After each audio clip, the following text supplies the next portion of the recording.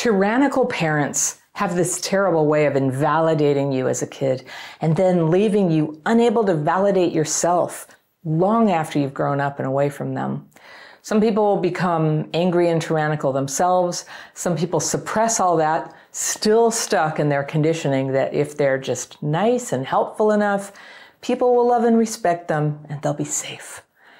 But if you tend to people please and walk on eggshells for others, you've probably noticed that the love and respect from people that you're trying to get is not what you get. Instead, even though it feels like it's going to bring trouble, what's needed is to start bringing forth your real self. My letter today is from someone I'll call Jimmy, and he writes, "Hi, Anna. My father came from an abusive household and then went to Vietnam.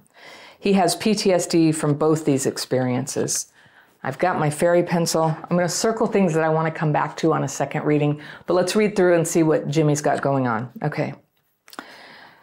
The most present symptom of his war-related disorder is his startle response. He could turn from okay to distraught at the drop of a hat, literally. There are a few episodes vivid in my memory when my sister and I were just terrified. In general, he ran hot, anger and dismissal being his usual response to most things. Tantrums were and still are frequent. I couldn't even have a conversation with him. I still can't. On top of just being scary and unpredictable, he would also invalidate my thoughts and feelings. Almost every time, and would even go as far as to insult me, criticize me. One time announcing to the family while at dinner that I, his 15-year-old son, should have been born a girl. I've shared this with friends while laughing, trying to make light of it, but as I type this now, I'm tearing up, sad for the young man at the dinner table who felt ashamed and unsupported, afraid to be himself, afraid to express himself. I think that might be the center of the problem here. It continued into my 20s and it's still a thing today. Luckily, I only see my parents maybe once a year now. My father finally admitted a couple years ago that he just can't do family. Good for him.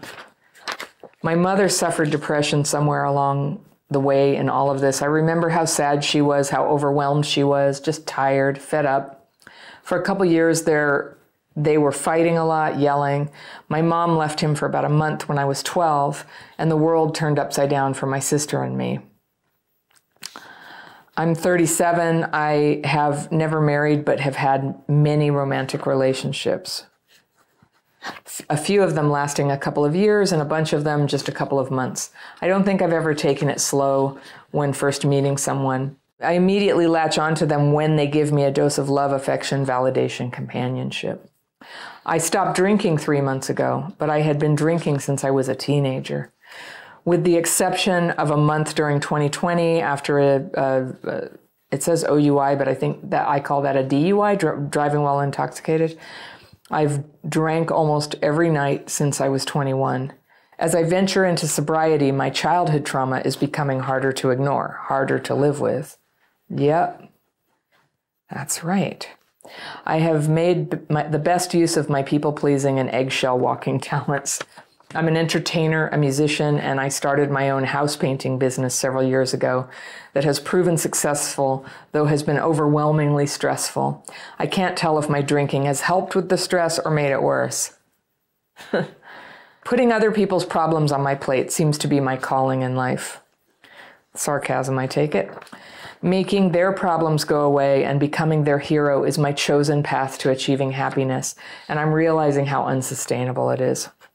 I've always thought I was patient and understanding. During a rough mental health patch a while back, I attended a weekly men's support group where we practiced good listening, compassion, empathy. I felt good about it. I felt ready to be a better partner, be a better friend. I think I am. I like that group. I struggle with anger issues of my own. It's pretty bad. I've managed not to let it rear its head in romantic relationships, and I don't know if that's good or bad. I'm writing to you because of my most recent romantic relationship. This young woman who now I am convinced is on the autistic spectrum came into the picture this year and has taken me for a hot, cold, tumultuous ride down Lover's Lane, and I'm left frustrated, alone, and unhappy with myself after her most recent exit from my life. I had my sights set on this woman since first noticing her at a show a couple years ago. Slowly chipping away at getting to know her, getting her to let me into her life, and finally dating her has been a process. But I did it, and now I wish I hadn't, except she did help me stop drinking, and the intimacy between her and I in the memory is one for the books. Your videos inform me of limerence. I feel now I could have possibly made up an entire relationship in my mind that wasn't really there. Interesting. A connection based on hope. No doubt an insecure, anxious attachment. This girlfriend told me she couldn't trust me. If there was something she was doing that bothered me, I wouldn't say anything until much later. I'm guilty of this because, of course, I'm afraid that if I bring it up, the relationship could possibly end, and then the world ends with it. I can't tell her if her default general dissatisfied attitude is in part due to her autism or if it's because of me. She's always been really blunt, brutally honest, and terribly insensitive. I want nothing more than to help her. Ooh, what a juxtaposition. We'll come back to that. I want to be the one who helps her, which is a problem in itself, much bigger than I could have imagined. Though she's abrasive and hard to read, I really adore her. I wish I didn't. Maybe I don't. I don't know how I feel. She drives me crazy. I'm upset with myself for letting myself be treated poorly and for sticking around, waiting for crumbs, as you put it, savoring each juicy little morsel, creating a false sense of security around them. Maybe she's right for not trusting me. In an attempt to move on, I'm going on dates with new people, probably a little early. I'm so desperate to get her out of my mind that I'm willing to tiptoe cautiously into someone else's life. Is that wrong? Should I sit with sadness, my prolonged grief for a little longer? I want long-term love. I want to give it and to receive it. I don't want to keep going from one woman to the next.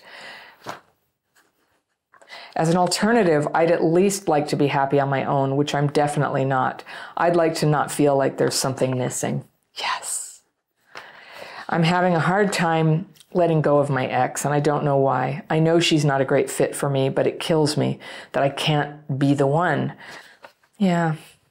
I'm already jealous of whoever she dates next. My codependency is so blatantly obvious, and I'm embarrassed, ashamed, down. This is not the man I want to be. Some years ago, I remember being in the pits of depression around a similar relationship that had ended. And I had reached out to my parents. Yes, it was that bad, he says. I was 30, a heavy smoker, heavy drinker, heartbroken, lost, explaining to my mom how unhappy I was. She didn't know what to say. My dad grabbed the phone and butted in. You want to talk depression? Jesus, don't let a woman get you down. You don't know what love is. You're right, Dad, I don't. Thanks so much for your time, Anna. And that's from Jimmy. Oh gosh, I'm very moved by your letter. Let's go through what you told me. I do get a feel for what's going on here. All right. Father came from abuse, went to Vietnam, had PTSD, was angry, couldn't do family, and just invalidated the crap out of you. Why he did that, who knows? We could pick it apart. But the fact is it happened. And so you described yourself. You're sad for the young man at the dinner table who felt ashamed, unsupported, afraid to be himself, and afraid to express himself. And I would just say, the first time I read your letter, before I read it aloud here, when I was just like reading letters to pick some that I would read, I thought, that's kind of what it is, how you get in relationships. Maybe it's always that with all of us. But I think you're a good writer. I think you have a lot of self-awareness. There's a lot of places where you say, I don't know how I feel. Maybe I've got this all wrong. But that's self-awareness too, to just start to sort of notice where you have a fuzzy thinking area. Ashamed, unsupported, afraid to be yourself, afraid to express yourself. And what's cool about this is those 4 words kind of point to the opposite of what your healing is going to involve is going to be freeing yourself of shame so that you feel good, finding support so that you feel supported, feeling confident to be yourself because you like who you are and you don't worry that some dark side of yourself is going to come out and ruin everything, and free to express yourself because what you want and how you feel is now respected by you as worth expressing. You are so right that in bad relationships, expressing yourself and saying how you feel could make the whole thing go away. And that's the whole thing about walking on eggshells that we do. Like, we're trying to hold a relationship together artificially by hiding how we feel and who we are. And I thought it was very interesting that this woman said she didn't trust you because you would blow up later about stuff. You didn't say anything bothered you.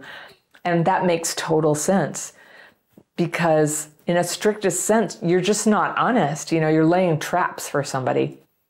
So that's really good input that she gave you there.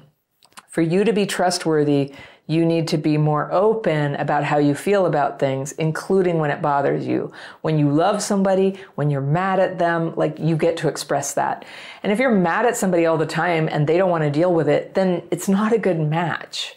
I do think that especially after you will have worked on yourself, there's so much goodness in there. Somebody good and cool and nice and who loves you will be there, and you're not going to have to pussyfoot around. They're going to be really glad you love them, and you feeling that for them and expressing it, or you being disappointed. Like, somebody who's into you, if you're disappointed and you express it, they're there to talk that through and sort of see what's up with that and see if you guys can get to the truth together and resolve it. That's what somebody who's into you does. And I just want you to, like, plant the seed that you deserve that. You deserve a good relationship. And the word deserve is tricky, because just because we deserve things because we're beautiful, dear, people. We're human. We deserve it for that. But sometimes we're not getting it because we're self-sabotaging. So sometimes I think people bypass that by going, I deserve something better, which you didn't, but often we do, and I do. And I've tended to take deserve out of my vocabulary because it's just something we do sometimes to elevate ourselves over the aspect of ourselves that is creating a problem, right? But I deserve better. It's not untrue, but you know what I'm saying. All right. So you're 37, never married, lots of relationships, a couple years, a couple months, and you really want the real one now. So I like that about you. That's a good thing to want. That's a healed desire. I like it. And you stopped drinking 3 months ago. Congratulations. I'm sorry. That's huge. That might be the most significant thing here. It's totally normal for people who had a rageful dad to drink. And it sounds like it got to be a problem. You'd been drinking since you were a teenager, and you drank almost every night since you were 21. And now that you're not drinking, your childhood trauma is coming up. And you know what? That is great news. It's great news if you support yourself with tools that help you handle the emotions that are happening. So some people do that in therapy. I love this men's group you went to. Like, it worked for you. I love that. I wonder if you could go back, right? If you can't go to that, I wonder if you could go to AA. If you drink and you want to stop, there's AA, and there's a lot of support there. And as people will tell, some people who don't like it will be like, oh, they focus on God, or, oh, people will hit on you, and all of the above. But you get to be you, and the 12-step program is a way, it's a path towards facing what the problem really is and trying to be better. And that's totally where you are. It's a noble and holy place that you are. And I hope you will support yourself, royally with people and a path that will help you. You might have to, test some things out for a while if you don't know what that is. Try those meetings. There's so many things that I've tried in my life, different therapies, approaches to healing, groups, athletics, books, 12-step fellowships. I've tried all these different things, churches, rejecting church. I've tried everything. And trying is legitimate. Trying is legitimate to go and kind of feel like, when does it resonate with this thing you're looking for? And it gets you closer to becoming who you really are. It just does. This is so good. We have to, to heal, we have to get free enough, unrestricted enough that we can go out there and try things. Try dating people, try breaking up with people, try different things. So you've tried drinking now, you're trying sobriety. I think sobriety sounds like a great idea, just from what you're saying, from the programming here, and also that you have a lot of anger, and you're like, I haven't brought it on the relationship yet, but it sounds like it's brewing, right? I mean, who gets through a traumatic childhood without anger? And who doesn't screw up their relationships with that anger?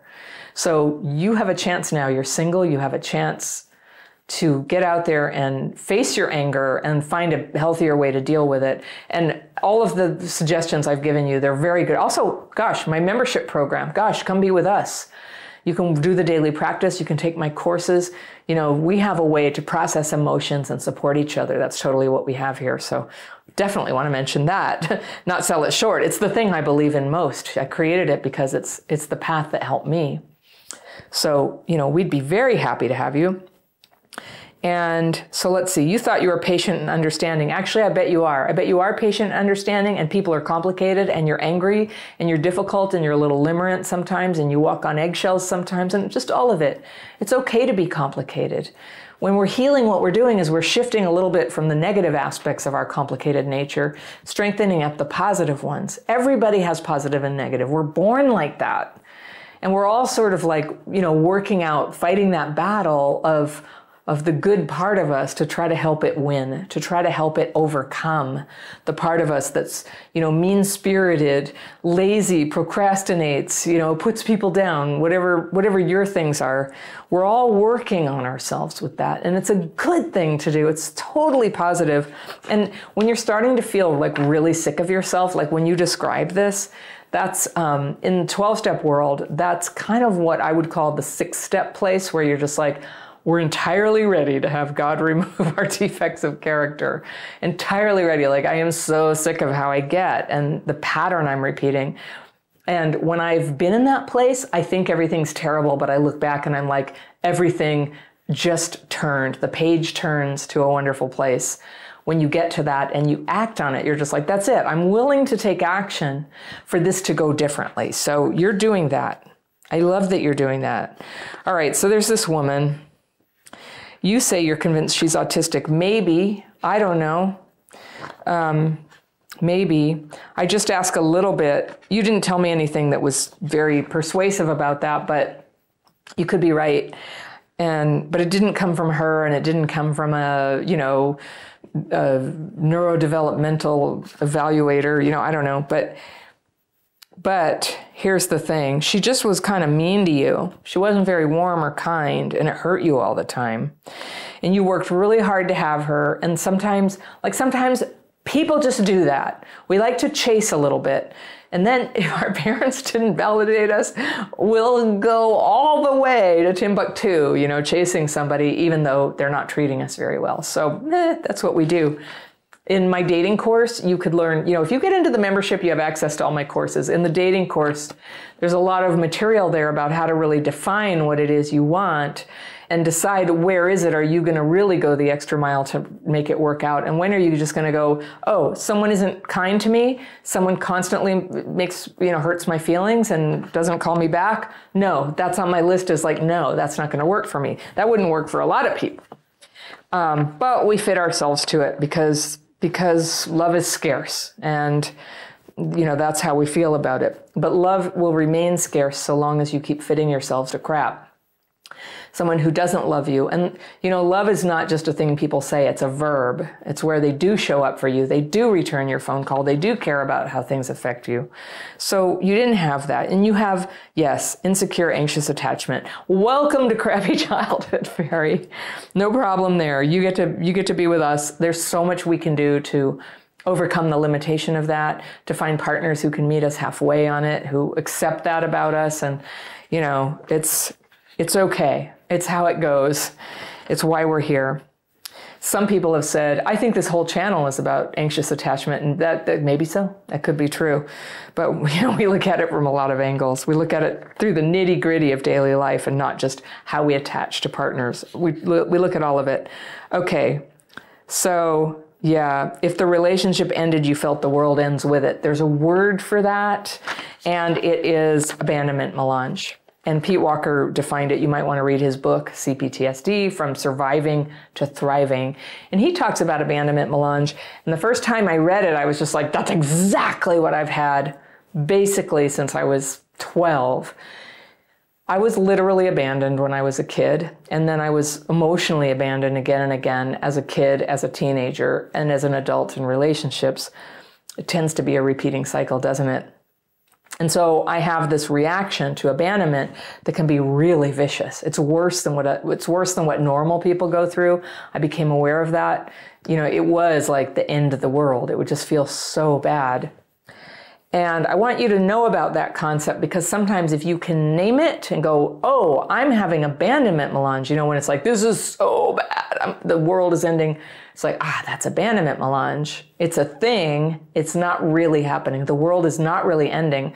What's happening is a relationship that's not very good is settling into its natural shape, which is not together. And in the long run, it will make total sense that it didn't work out. Very rarely do we end up hooked on somebody who was terrible for us, for real, in the long run. If you're limerent and serially limerent, you do it again and again, probably what would happen is you'd get limerent about the next person and forget about this one. Or they'd have this little place in your heart, but, it softens. This is not the nutritious, lovely love that you need. It's your chain getting yanked by your own attachment wounds. Somebody comes in close, they pull away, and it's like, I always think of that when they have a bull with a ring in its nose and you can yank it and the bull will do anything you say. And that's how it feels sometimes when your attachment wound is just like driving you to hang on to something that feels miserable. So it's okay. Said she's blunt, brutally honest, and terribly insensitive. I wonder if people have said that about me, but it's not nice for you. But here's what's interesting. So you said, she's really blunt, brutally honest, and terribly insensitive. I want nothing more than to help her. Okay, there's the codependence. She's insensitive, therefore you want to help her. Yeah, see that little twist that your mind just made there? Not like, I want to protect myself. I would rather be with somebody who was sensitive and gave a darn about my feelings. Your mind doesn't go there. It's like, I know, I'll help her. And the fantasy is that we can change them. So we go in, we're like searching the horizon. Is there anything that I could construe as a brokenness about them that I could help them with, and then they would love me the way I want to be loved? And does it ever work out that way? It doesn't. So codependence, you maybe have heard some of my content about that. I make videos about it. I've done a webinar about it. And I just think it's one of the most difficult things you can have. People don't really realize that. They're like, oh, I'm a little bit codependent. Codependence will suck the soul out of you. It'll leave you alone and broke for the rest of your life. So you don't want to do that. It's so important to become your full and real self. It's so important to express yourself so that you are no longer suppressing who you really are, going, I'm not angry. I don't need anything. Who believes that guy? It creates a weird energy. And the only people who can tolerate it, see, perhaps this woman is autistic, and sometimes autistic people, because of the cues they read and the cues they don't read, they can tolerate that kind of thing. Who I would go for is people who are high all the time. They don't notice either that you're being grabby and intense on them. They don't really mind. They're very relaxing to be around, but boy, do they break your heart. You're just really confused about what it all means, and that makes sense. But what it means is it sucks.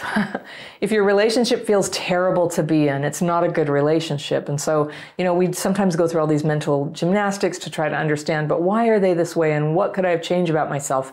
But in the end, if it's miserable for you, it's just miserable for you. Now, it's true that some people could be acting on their trauma, you, for example, so much that a perfectly good relationship, you just could never be happy.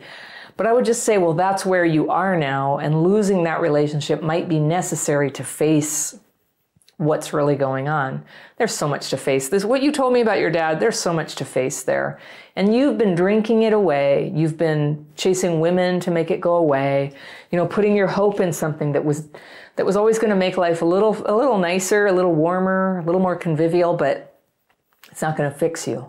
It's not going to fix the thing, That's not what's coming. So it's good. It's good to be single, and it's good to be sober. That's a really good place, actually, to be doing the work to figure out. I don't think it's very intellectual. To face what the pain is, to face what it is that you've done in your life that maybe was self-sabotaging. Like, it's delicious to face that stuff when you're using tools that you like and appreciate, and when you're with companions who are doing it or have done it, who are totally supportive that you're working that path too. So I really encourage you. I just think you're doing a lot of good things here. Right now you're ashamed and down and not the man you want to be, but I think that's your fuel. That's the way that you feel that way is very connected to who you can be. You're like this close to seeing what it is that you're trying to get free of and facing it really, taking stock of it, acting on it. You can do that. I did it, and I cannot recommend it enough. So you had said, oh, this thing, okay, you left us with this thing. You were 30, a heavy smoker, heavy drinker, heartbroken, lost. You called your parents because you thought they would be like, "Aw, Jimmy, it's going to be okay. We love you. We know you're a good guy." But they didn't. Your mom was just like, "I don't know." What was it that she did? And she didn't know what to say. She didn't know what to say. Okay, she didn't know. So yeah, I know what you say. You're just like, that is so hard. You're in a hard place, you know. We love you. We stand by you. I guess I've been saying it in this letter, right? I'm saying it on behalf of the whole community here, the commenters. We love you and we stand by you. We want you to have what you want and need, and we think you can have it. So, but your dad, you want to talk about depression? Jesus, don't let a woman get you down. You don't know what love is. That could be the line in a play. I think you're a good writer. You're a vivid writer, and I appreciate that. So you shall know what love is. May you find it and start growing in your knowledge of what love is, starting now, so that for the rest of your life you can deepen that knowledge. If anybody here wants to take a look at how you might be having self-sabotaging behaviors that are, you know, keeping you from being happy and loved and successful in your life, I've got a list that outlines them right here, and you can download that for free, and I'll see you very soon.